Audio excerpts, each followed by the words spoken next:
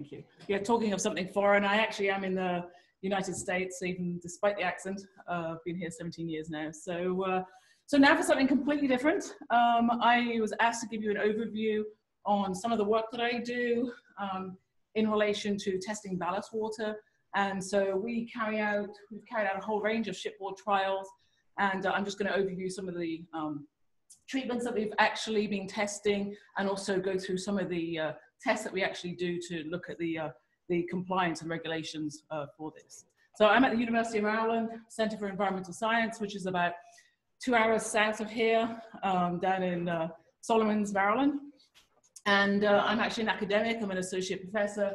And so I'm an environmental or an aquatic toxicologist. So I do a lot of different things, and mainly focus right now for the last 25 years on looking at the fate and effects of oil and dispersants. So it's one of my main themes, but I also look at disinfection byproducts, desalination plants, and also looking at invasive species, and for this audience, looking at ballast water efficacy and residual toxicity. So I'm just going to give you an overview. You're all probably aware of invasive species, ballast water, a touch on the regulations and management and compliance testing, and then go over one case study of the shipboard testing that we've done. So I'll overview some of the main tests, but also go in detail at a sodium hydroxide test that we're looking at right now in the Great Lakes. So of course, why are we looking at this? There's many vectors of invasive species introduction, not just ballast water or hull fouling, there's many others. But a major vector is ballast water, and of course that leads to a lot of ecological and economic implications, and also even human health issues. So, notorious example, everybody's seen this, the zebra mussel. This has infested a lot of internal waterways here in the US, and it's required a huge amount of money in terms of control measures, and it has a whole suite of ecological and economic impacts in terms of outcompeting native species, fouling native species, impacts on recreation, and also infrastructure, including pipe clogging. So of course, you all know this, why ballast water is taken up to maintain, obviously, structural stability. I'm not going to go, you know all this. But in the process of ballasting and deballasting, of course, organisms can be taken up from one site and moved and released at another site. And this is globally a large amount of water, which is why there's all this interest in the last couple of decades. Now, there's a wide range of organisms found in ballast water, all the way from viruses, bacteria, fungi, molds, algae, phytoplankton, zooplankton, larval fish even. And so what this talk is going to overview is, honing in on, why we need this, environmental protection issues, looking at some of the laws and regulations, some of the technical solutions, the main technical ones that are out there right now, and then obviously issues in terms of implementation and costs. So there's a number of methods that are out there that are looking at preventing introduction. There's really no single management technique yet that's effective against all types of organisms. So there might be a combined approach, different methods, maybe more effective. But the problem is this is a global issue. It's difficult to implement, control, regulate. And when you're evaluating treatment options, there's a number of factors that need to be considered: cost, enforcement, effectiveness, risks, for example. Just an overview here of just some generic criteria. Obviously, the safety of crew and all passengers. They've got to be effective at removing the target organisms, and I'll talk about what those target thresholds are later. It's got to be relatively easy to use, and can't interfere with normal ship operations.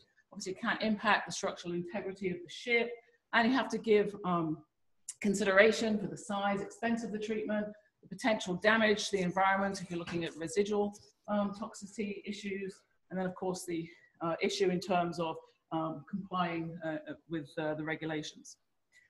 So some current technologies I've just listed here. There's a whole array of technologies, from mechanical, things like filtration, physical filters or screens, and the ones in red are ones that I've worked on myself in a number of R&D situations. There's a whole suite of chemical agents. These can be chlorine, the things that you would put in your pool or spa, chlorine, bromine, chlorine dioxide, ozone. There's also a vitamin K derivative that I've worked on, which is C-clean. This is menadione. And then another one, sodium hydroxide, for use specifically in freshwater systems. There's also a whole suite of physical options, potentially. The one I've highlighted there is UV light, but these are things like tank coatings, sound, acoustic heat treatment, a whole array of potential technologies. So, of course, currently, the guideline is ballast water exchange. One thing, many voyages are too short, but it's not applicable for all. And there's two major types, the overflow over the side and the direct pipe discharge. So just some common treatments here. This is obviously a huge market, there's a lot of interest here. And there's numerous options. And these can be both single or combined options. And there's many companies, also testing facilities that are looking at these as well. So just an example here, because I've worked on these, for example, a hypochlorite generator. And so this kills organisms like with chlorine, just like you would in your pool. You then have to then you have to neutralize the chlorine before discharge. Another one is a inline filtration system and UV. And quite often you would do a filtration and UV going in and then a UV going out. So it's a double treatment. And then also there's deoxygenation systems as well. So the whole point is that there's a whole array of systems. And of course, in trying to identify these systems, it's challenging, especially for a retrofit. Again, you focus on efficacy, but there's a lot of other considered efficacy as how well it kills organisms, how many organisms it kills, and whether that makes you regulatory compliant. And there's no, as I said, no treatment suitable for all. Depends on the size of your ship, your transport times, whether it's freshwater or marine, and then there's other things, pros and cons of different techniques to consider, things like tank corrosion, safety, for example. So the current regulations, I just wanted to touch on those, obviously the IMO. So these are at the global and local scales. So IMO, and then here in the US, the US Coast Guard and EPA.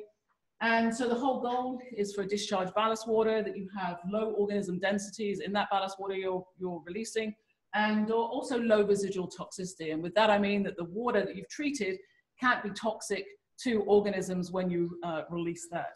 So you have to look at those two main things. Again, so just an overview of common regulations, and just to show you, how it is such a global and even local scale. And here, even in the US, different states have different regulations. And of course, everybody's now interested in the IMO ratification. So the IMO in 2004 has the compliance testing, and I'm sure you're all aware of that. And of course, with Finland joining last September, then now it'll go into force 12 months later, and that's September 7th of this year.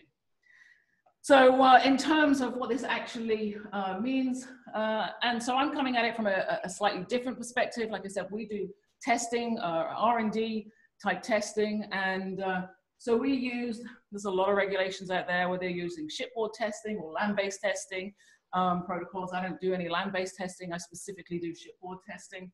And so the regulations are broken down into three major criteria. So the organism, the greater than 50 micron in size is normally your zooplankton. The greater than 10 to less than 50, that's normally your phytoplankton, your algal species. And then less than 10 microns in size are your bacteria. These are some indicator bacteria types, specifically the gut bacteria, so E. coli, also Enterobacteriaceae, and then also Vibrio species. So this is just showing you the difference with the regulations, whether it's the, IMO G8 regulations, Coast Guard, or the EPA ETV land-based testing. So these are the things that we have to consider. We have to, when we're testing a system, we have to analyze the uptake water, so we know the amount of organisms that we have in the uptake water. And then, of course, what you're interested in is the discharge. So from compliance testing, it's only the discharge, but when you're actually testing a system, we've got to look at the uptake water and the treated discharge water. So of course, you only get to know how well your system works if you actually had organisms to start with. And so that's why there's guidelines on what you should have and at what numbers in your uptake water. And there's a other class of bacteria, heterotrophic bacteria. These are just general aerobic bacteria. And that is required to test in uptake water, but there's actually no specific standards or guidelines in discharge water. So of course the IMO, and this is the one I'm just going to show you because they're all, there's different nuances with different, state versus US regulations. But the IMO, they're pretty much all the same. They're pretty much all this. So the three categories, again, the zooplankton and the compliance regulatory limit is you have to have less than 10 viable cells per cubic meter. For the algae or phytoplankton, less than 10 viable cells per mil. And then for the Vibrio cholera, less than 10 per 100 mil. The other indicator bacteria, E. coli, less than 250 per 100 mil. And the Enterobacteriaceae, less than 100 per 100 mil. So those are the actual guidelines, and you'll see that propagated through vessel, general permit, also IMO and Coast Guard, EPA. So how we go out and do this, we basically pick up our lab, drive, FedEx, ship, whatever. Normally we drive and meet the ship at whatever location they're at and carry out our uptake samples. They then will, their water will be treated at that point, and then we come back later after a specific time. We might pick them up at another port, and then we will test the discharge water so we get to see how effective that treatment system is. So we do this in a number of different ways. So sometimes it's directly from the ballast tank. This was, talking of tight spaces, this was setting up some mesocosm tanks and a conveyor belt on a large iron ore ship to test the sodium hydroxide treatment that I'll talk about later. And so we actually used the water that was in one of the ballast, that was put in one of the ballast tanks, and then took that and filled up these 12 to 15 different mesocosms there, and those were essentially what we used to test the system. On the left there, that's how we sample for the zooplankton. All the water drains to a plankton net, so it collects all of the zooplankton. We also take whole water samples that we can analyze for the algae and the bacteria, but I'll get out to that later. So we've used the ballast tank, filled mesocosms and the conveyor. You can also fill mesocosms on top of a ship. So again, this is taken from one of the large ballast tanks, and we're testing the system actually on board. We've also had various ships where we piped directly. We use the exact ballast tanks, so we pipe directly from the ballast tanks. And we set up a little sampling port of tanks here, so they have a sampling port, and the water comes through our system before going in. We pump it overboard. And then this is directly down in an entry room, and sometimes it's a little challenging to find space for our buckets to work. So wherever their sampling port is wherever their sampling port is. It looks like it's a nice big space there, but it really actually isn't, and we're climbing all over pipes and standing on pipes. But this is how we sample. So the water goes in through those plankton nets, and then we have a pump at the bottom that pumps it into their discharge ballast tanks. We also set up containers where we'll actually send shipping containers with all the required materials out to ships, and they'll send us the water, and we test it back in the lab. So we set up a lab, and that can be anywhere on board the ship or in an off-site facility. So we set up our lab to test for the zooplankton, phytoplankton, and bacterial. So you see, it's no mean feat to set all of that up. So here's some of the tests. This is just showing you the tests that we actually use. So again, these, keep in mind, these are research and development based tests. They're based a lot on the EPA ETB protocol, and keep in mind that's a land-based test, but we don't do this. I mean, we're using those protocols for this, but the IMO does have shipboard tests that we also work with, and we're also following the vessel general permit guidelines as well. So you'll see that all of these are pretty much the same endpoints and regulatory limits. It's just they differ slightly in terms of which protocols you can and can't use. So our first criteria is to look at zooplankton. Again, these are organisms that are greater than 50 microns in size, and how we collect them is this plankton net. It has a mesh size of 37 microns, which in diameter is 50 microns. And so we will put all of the water through. A minimum of a ton of water has to go through these. And sometimes if it's a very turbid or environment, sometimes we have to keep switching out nets and using multiple ones to be able to get that. So the water passes through that, it collects this into this, the bottom there, as it's called a cod end. And then we take that and do immediate manual counts using microscopy there. And then you would report the number of live organisms per meter cubed of ballast water. And sometimes it's a little challenging to find out lives. You like poke them and see them move. So it's key in this is that you have to assess live versus dead. I mean, it would be very easy to shove this stuff in alcohol or some preservative and look at it, months later. But we actually have to assess live organisms as opposed to just organisms. Phytoplankton, same sort of thing. This is the phytoplankton expert in the front row here, Celia. She does all of this work. And so this is, again, looking at live algal cells. And so fresh samples are taken. And how we do this is that, so these are, less than 50 microns in size, but greater than 10 microns in size. So we collect time or volume integrated samples from the whole deballasting of whole water. And that is what's used to look at algal cells. So it's key, again, to look at the number of live phytoplankton. And to do that, there's a whole variety of staining techniques, dual staining, CMFDA. These are stains that will only light up when the algae is live. And so that allows you an assessment of the number of live cells, and that's reported as per mil of ballast water. And that's done with a epifluorescent microscopy. And so, this is just showing here the vessel general permit in terms of indicator organisms. So the third category is bacterial species.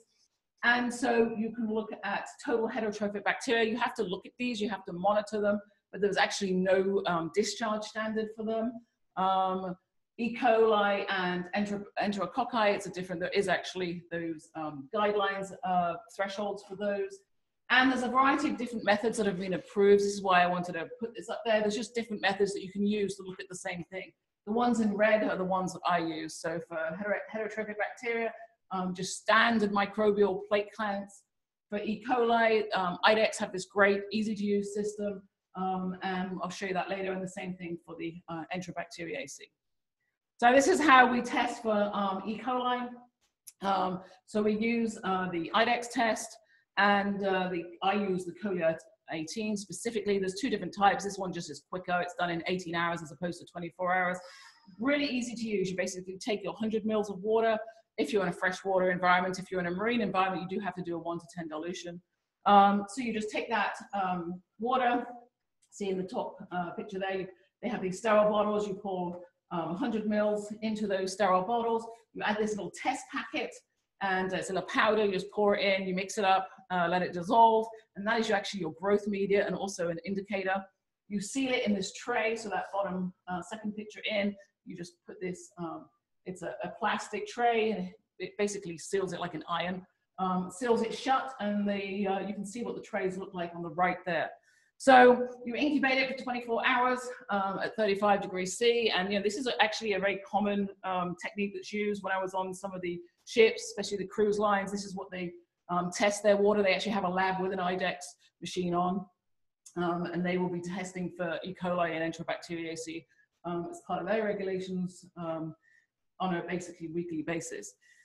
So how can you tell if you have coliform bacteria? So this is the sort of the parent overview of an E. coli. E. coli is a coliform bacteria, but there's no regulations for coliform. So the coliform shows up as yellow in those wells. So you count the number of yellow wells versus clear wells. And then you want to go and put it under UV light, and that tells you how many E. coli you have. So if the well is yellow, meaning coliform, and under UV light it goes blue, then that is positive for E. coli. You would then count the number of wells, so it's hard to see, but you can see that blue one in the bottom left on that plate there. So you count them, and then there's what's called this MPN table.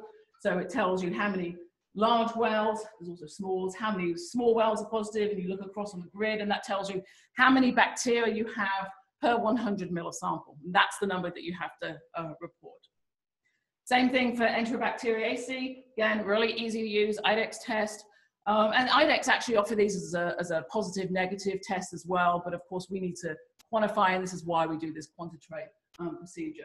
Same thing, take your water, mix your powder packet, let it dissolve, incubate for 24 hours at 41 degrees, and you read the plates, this time under a blue light only, and those ones that light up blue, you score, refer back to your MPN table, and then that actually gives you, again, the number of Enterobacteriaceae per 100 ml of sample. You see this is us setting up in the various sites.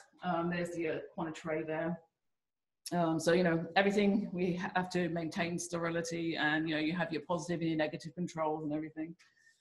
So the other one, again, there's no regulatory discharge standards for this, apart from you actually have to measure them. There is some, for testing, we have to know what's in our uptake, but not what's in our discharge. So the standard method is just standard plate counts. This is, you know, what's used in wastewater treatment plants all the time. So that's that round, like Petri dish there. That's actually not a solid agar. This is actually a membrane filtration, which is why you can see the picture in the middle. You put your water over one of these filters, and then you take that filter and put it onto a pad that's soaked in your growth media, and then you grow it. So it's a similar thing, it's still a plate method. Problem with those things is that they're solid media, and you know, you're probably only going to get about 0.1% of your bacteria is actually going to grow on a solid media. But that is the method, for example, that's listed under the BGP and ETV methods. So again, you can do membrane filtration or regular solid media. I do the membrane filtration. So I've also looked at others that, because I'm in research, I look at others that are alternative methods. For example, I'll give you there is a Petrofilm plate. This is just like a paper plate. You put in 1 ml of your sample, put the plastic down over it, and you have this little plastic thing that makes it into a round circle, and that rehydrates your media. So essentially you've got a Petri dish right there, this little thing. Still takes 24 hours to incubate, but you can see those little red dots are telling you the number of bacteria.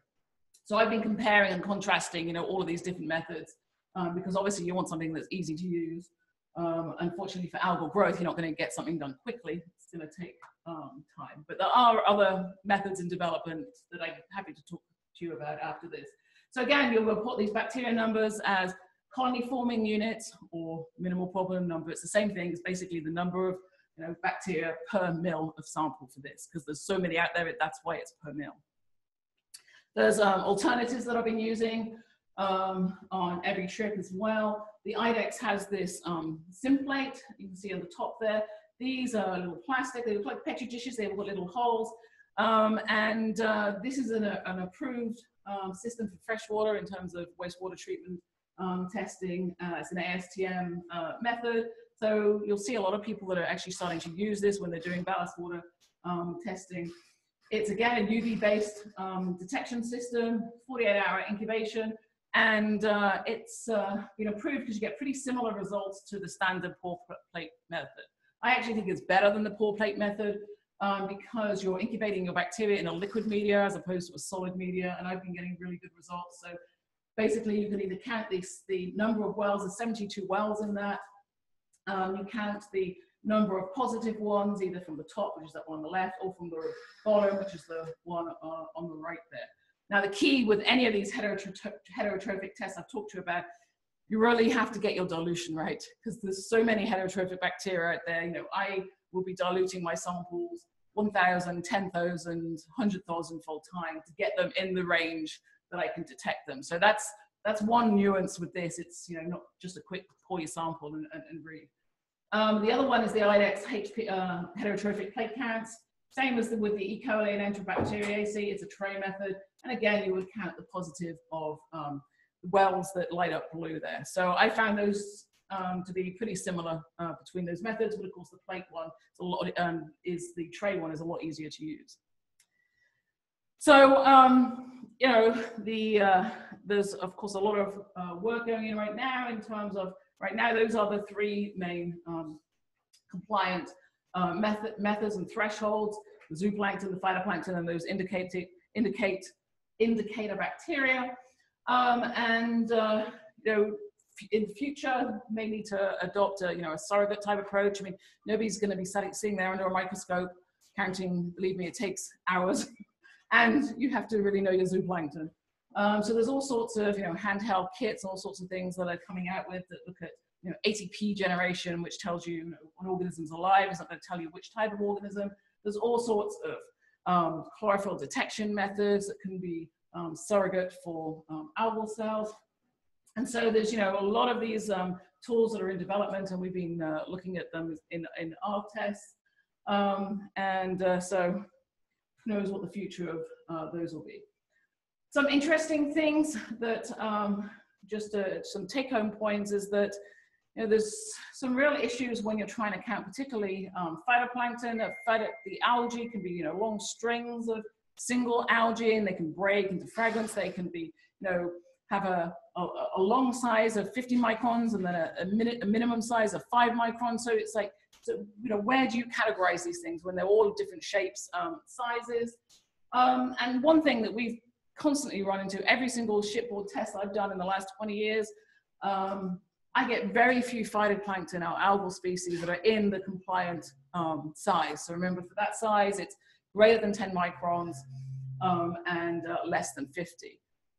Over 90% of the algae that I see are actually below that 10 micron fraction. So they're basically not in the regulated size category. There's some issues with how you would actually look at live dead organisms. It's a little easier with zooplankton. You can poke them and you can, you know, move if they're alive. But for the algae, it's a lot more challenging, and there's a lot of controversy over the use of these staining techniques. There's new techniques being developed, for example, the MPN method, which basically looks at growth over the time, just like with the bacteria test. And so, again, there's still a lot of development in terms of these specific tests. So the other side, just flipping to the other side, as well as looking at efficacy, so how well your system would kill organisms, you have to give some consideration for, well, does that treatment to kill organisms, if you release it, is it going to kill organisms out in the receiving waters? And of course, that, you know, you can't do that. So the discharge water, you test for residual, what's called residual toxicity, and you do that by a whole effluent toxicity test. So this is, you know, your EPA standard, your MPDS permit test. It doesn't tell you what is killing an organism. It just tells you that that effluent is toxic for some reason. And there's three main organisms that are used: invertebrates, things like the C. dubia. It's a little water flea. You look at larval fish as your vertebrate species.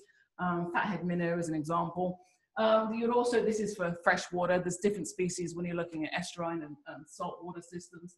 And then green algae. So you can use any one of those. Normally you would use at least two. So this is what a wet test looks like. You would have your water. You have to get a dose response curve. Then instead of, you know, you don't know what chemical you have, so you do a dilution series of your discharge water to come up with that concentration curve. So your neat ballast water is 100%. Excuse me, you dilute it with control water 50%. So, you know, and you work down to 6%.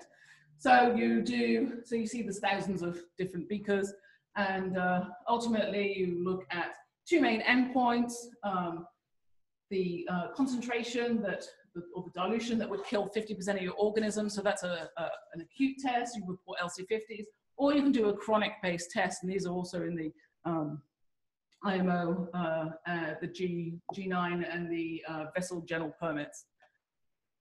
So I just wanted to show you some of the testing trials that we've done recently, specifically focused on one. Again, these, keep in mind, these are, you know, R&D based. We also do step compliance testing as well.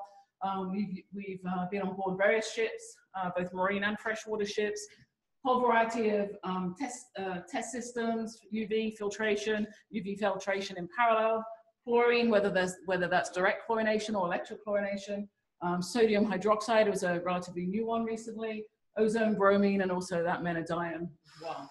So we've had a lot of different interesting locations within ships to be working in. And so the lead for this work, so I said I'm a associate professor at the University of Maryland, so I do some work through there, but also with a consulting company, Environmental Research Services, which is headed by Dr. David Wright. It's his company. And so it's him and myself and Celia and a whole array of other staff. Greg is the one in the yellow there. And so we basically get on board a ship and do the testing. Again, we have all our own equipment. We take it on board the ship or at an offsite facility close by. We will take up that uptake water, and then we will look at the discharge water for all of those different parameters I just discussed. So I just wanted to show you this sodium hydroxide one, because when I heard about sodium hydroxide as a treatment system, the first thing is I'm like, oh wow, that's not going to do good for your tanks. Actually, it's the complete opposite. I'm not the chemist, but it's actually pretty anti-corrosive apparently.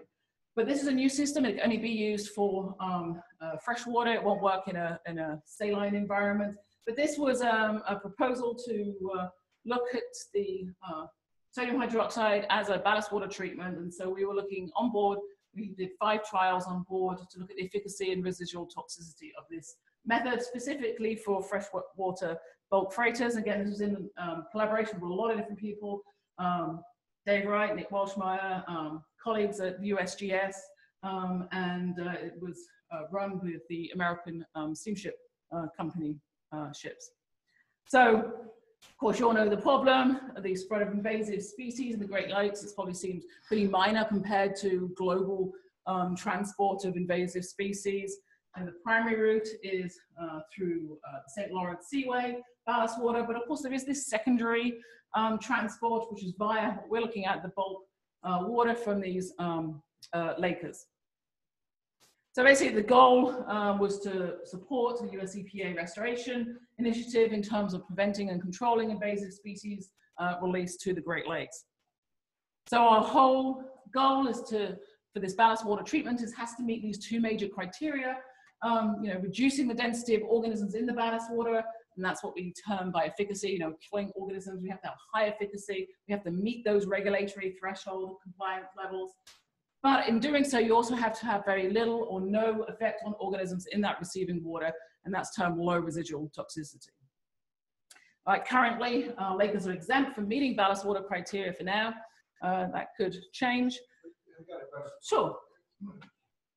You're talking lakers, are you talking international ships entering, or just the ships that transit on the lake? Just the ships that transit on the lake. Okay. There was some discussion in a meeting I had allowing international ships into the cargo system, transfer from barges and stuff. I don't know whether that was being still in consideration or not. So. I have no idea about this, but yeah, sorry, I don't know that. But yeah, we're looking at this specifically for those lakers that just go throughout the Great Lakes. And of course, that makes them a very unique vessel in their own right. I mean, being solely freshwater and huge. They have huge amounts of ballast water, and the flow rates are extremely high. So this is where you already can rule out a lot of different technologies just from that alone. They have large volumes. They also have very short transit times. So if you were going to use something like a biocide, it might not work in time. Generally, your maximum of 2 days are their transit times that we've done. The ballast water tanks are also not coated. So, anything that's like chlorine or whatever is not going to be good for these tanks. And also, I've witnessed this firsthand, have a very high sediment load, organic load. And so if you're going to be using something like a UV treatment, that makes that a little bit more challenging because of the turbidity there. So, these pose quite a challenge in terms of trying to find a system. And so the company's being very proactive in trying to develop these. And so, our question is, does sodium hydroxide system meet the discharge criteria? And again, we're looking at the IMO, Coast Guard, EPA criteria. Again, do we reduce the organisms to that threshold? Is this a very high efficient system? And we also have to have no or little toxicity to those receiving waters. And so this is you're taking your ballast water with all your organisms, you treat it with sodium hydroxide, which highes the pH. Then you let it sit for whatever your transit time is. We use 48 hours. You then neutralize with carbon dioxide. And so this can be from shipper's exhaust, for example. And then you release that water, and there should be very few organisms in that released water. So the sodium hydroxide, it dissolves completely, no byproducts. The elevated pH can be neutralized with carbon dioxide. And again, we actually, for the mesocosm test that we did, we actually used carbon dioxide from cylinders, but there's been other shipboard trials and development of this that have used exhaust systems. We've seen that the efficacy happens pretty quick, way less than 24 hours. By carrying out a whole slew of wet tests, there's no observed toxicity of the released ballast water, whether that's an acute or a chronic test. So just to show you here, so you would take up the water goes into one of the main ballast tanks. We use that ballast tank to then fill all our mesocosms. We have 15 different mesocosms you can see in the conveyor belt there. So as they are unloading, so it's really dusty and noisy down there. It's really interesting to work down there. So we fill, and that is what we call our uptake water. So we then test that water for all the different organisms that are in it. So we know what our starting point was. We then add the sodium hydroxide, and we our treatment system was controlled to see what sitting organisms just in a conveyor belt does to them. That's our control. Low sodium hydroxide treatment, a high sodium hydroxide treatment. We held it for 2 days. The transit time on the ship that I was on was around 3 days. So we decided on 2 days. You then neutralize back to the pH that it was originally, and then we analyzed for organism density and residual toxicity after that. So this is just showing you're not probably interested in uptake results, but when we're doing these testing, this is what we have to comply with. Like I said, there are some minimum thresholds that you need for numbers of organisms, whether it's IMO, the GA, or which is a shipboard test, which is exactly what we're doing. But because there's not much out there, we also comply with the land-based test, even though that's not what we're doing. So we're looking at the ETV guidelines as well. So a little, some differences between the two. But these are uptake water samples. I'm just showing you 4 of the 5 trials. And for the most part, they met those uptake criteria. It is really hard to do that, especially for the zooplankton. So the zooplankton is that bottom one. It's actually really hard to get those numbers, and the phytoplankton even harder. So it's just another nuance with these regulations. I think on over 30 tests that I've gone, I think we've probably met the uptake criteria only a handful of times. This was great in the freshwater system. In marine systems, it very rarely happens. So just the key is that our uptake water met most of the challenge water criteria for organism densities. And so this is again, the same data, the zooplankton on top, the phytoplankton, but this also includes the bacteria at the bottom here. So what are numbers of E. coli, enterococci, and Vibrio. You can see, I've never seen Vibrio in any test I've ever done. I've never seen Vibrio. But E. coli and Enterobacteriaceae commonly get this, very low levels, which is way below what their IMO shipboard guidelines are. So you can see those are, 2,500, 1,010, and we're nowhere near that. Heterotrophs, like I said, this is all bacteria class heterotrophs, and we met the guideline for 2 out of the 4. But again, this is really hard to meet as well. So this is what you want to know, our discharge water. So these are the compliance levels that are listed here, the IMO shipboard. So those zooplankton, less than 10 organisms per meter cubed. The phytoplankton algae, this is the one below it, less than 10. per mil, and then the indicator bacteria less than 250 per 100 mil, and then the enterococci less than 100 per 100 mil. And you see, for the most part, we met all of those criteria. This test was highly effective in killing zooplankton and phytoplankton and the bacteria. The one in red is just the low, one of the triplicated tanks in the low didn't quite meet that 10 criteria, but for the most part, highly effective, whether it was low or high pH. And same with the heterotrophs, we see very few left at the end of that test compared to the thousands and tens of thousands that we had initially. And then looking at residual toxicity, this is an example. This is not a regulated test. It's not a wet test. This is a quick light system. It's using bioluminescent dinoflagellates. It's a kit that's a quick test kit to see if you have any residual toxicity. So I just wanted to bring this up because you can see people are trying to develop these tools so you don't have to sit there for 7 days to do a standard lab-based wet test. So we use this kit and basically show that in all of our 4 trials, we only yet assessed the high sodium hydroxide treatment. They were all healthy, so there was no evidence of residual toxicity in our discharge.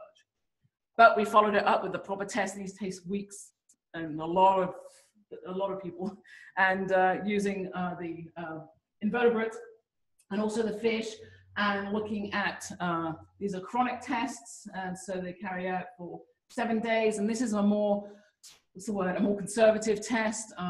So an acute test will tend to give you a value that's higher. A chronic test, you need less of something to impact that. So this is why it's a more conservative test. So we looked at the chronic test, and this is actually what's in the regulations, and looked at survival and reproduction and passed all of them with the discharge, and even with the algae as well. So take home message that even at the high sodium hydroxide, it met the discharge toxicity criteria for this system. So take home message. Oh yes. You're speaking way above my pay grade, but my question, I guess, is when you do these tests of ballast water on a ship, it's transcontinental, it's come from China or it's come from some other place. How are these ships chosen for the testing? Is it random? Do they know they're going to get tested? No, this is actually 2 reasons. Either the actual shipping company or whatever company actually wants to do the R&D themselves to try, because they know this is coming down the line and they want to try and see what test system that would be suitable for them. So this, like I said, this is all research and development. We also did some step test compliance with them to look at their system they have. Or it can come the other way from the actual developers of the treatment system, that they want to know how well their system works, and they'll put it on a ship and we'll test it. So I guess my question is, what's to prevent them from doing ballast water change out right offshore and blowing all these these invertebrates and cholera and all this stuff that's coming from the far country, blowing it off offshore and then pumping in local water? It's going to be tested a lot, supposedly, or hopefully a lot. Well, I mean, that's what they do right now with ballast water exchange. And so, I mean, but you're talking about them doing it just before. I mean, I don't know, you guys, the other shipping people, I mean. No, I'm just wondering what makes you these tests. You're testing this after the treatment system. Right. Yes. Yeah. This is all after the treatment system, just to see how effective that treatment system is.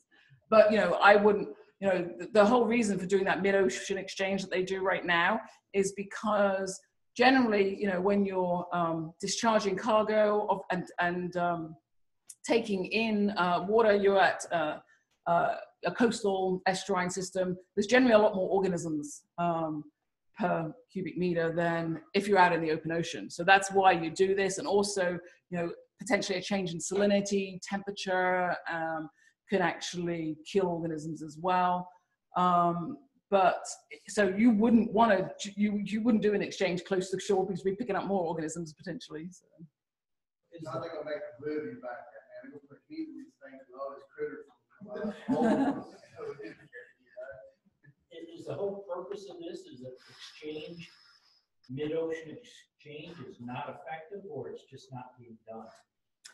I don't know, but it wouldn't be. I mean, there's still organisms out there. I don't know how effective it is. Also, you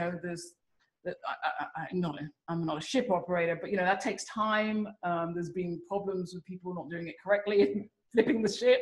So, well, if you do a proper ballast water exchange, you pick up seawater and you discharge it, whatever organisms were in it out there, they're not going to survive in fresh water here in Baltimore. no, but the majority don't. Then why are we doing this? But some will, and that's the key. The ones that will are the problem. And yes, yep. We tried it from Pacific into the Panama Canal. It's fresh there. Yeah. And we came out of the Panama Canal. There's still some from the Pacific. Yeah. Okay. Yeah. That's been the whole idea. Yeah, but I mean, but like I said, I mean, there's still some organisms way more than what would meet those criteria. So releasing one organism is. And then would this treatment system and your tests have caught zebra mussel larvae? Yep. And would it have killed them? Well, we look at when we're looking under the microscope, we will actually categorize what organisms we have there. Zebra mussel was actually one that we could see. All sorts of other, you know, zooplankton. You don't need that taxonomic identification for compliance. You just need to know number of organisms. But yeah, we've seen everything.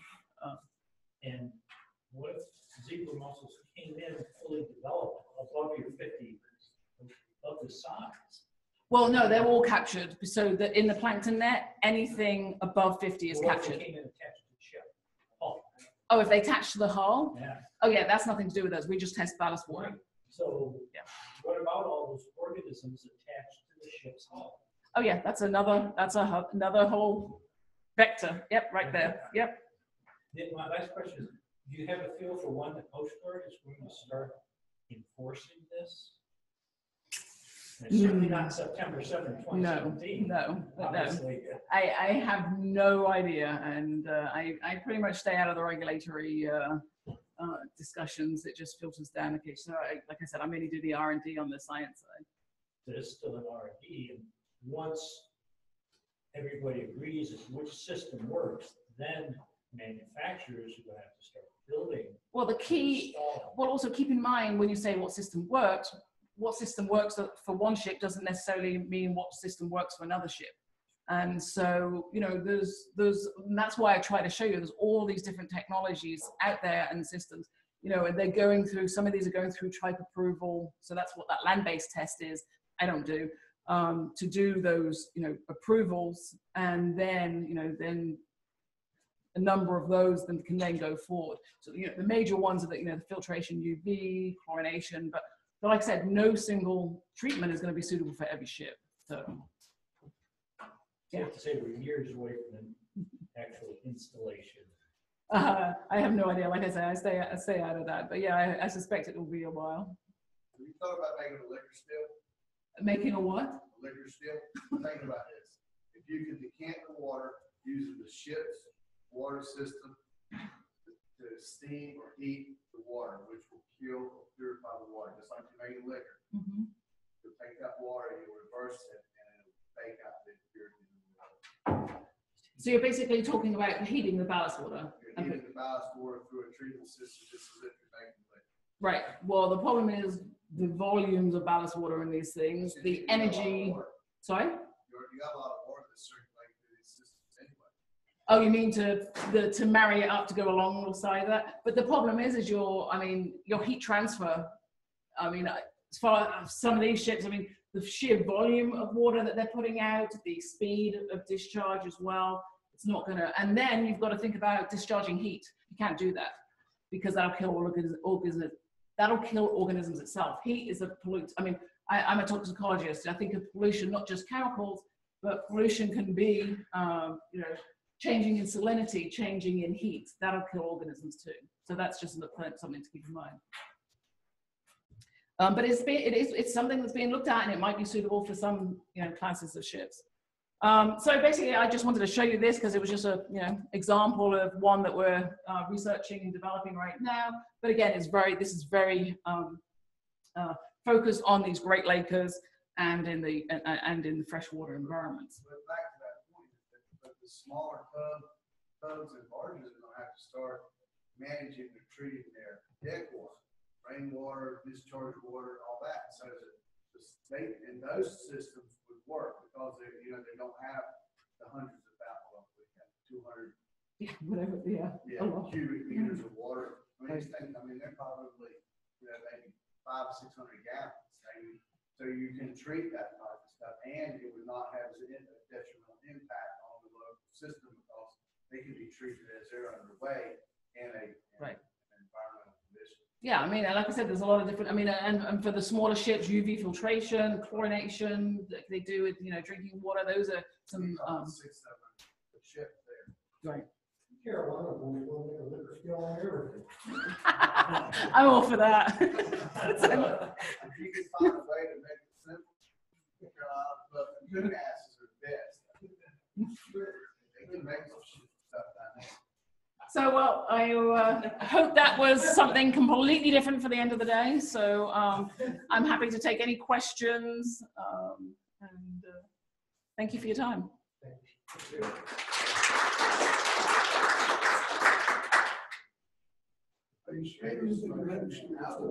Sorry?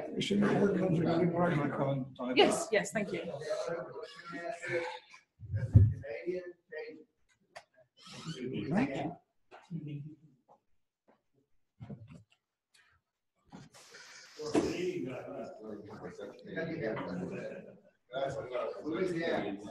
Randy, thank you for your help.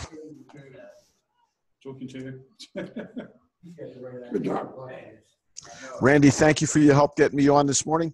Not a problem. Nothing to it, sir. I appreciate it very much. Bye-bye. Be good.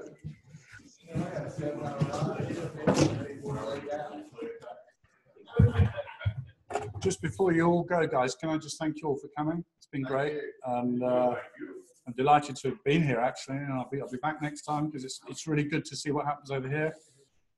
Same kind of set of problems that we have in the UK and elsewhere in the world, but